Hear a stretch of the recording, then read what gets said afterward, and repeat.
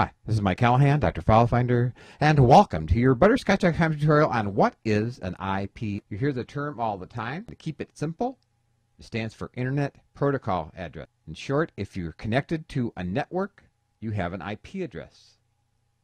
All devices connected to a network have an IP address. So, for example, I have an IP address on my computer for my local home network.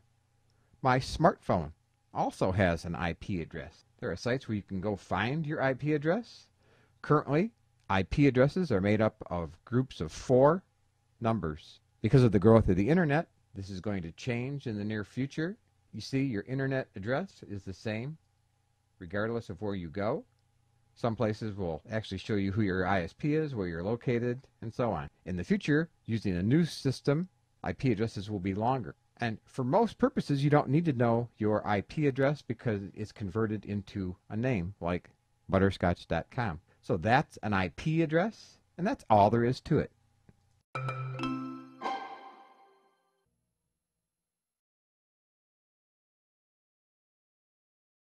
Hey, this is Doc. If you're looking for a cheap and easy way to put your own content on the web, go get domain names from hover.com.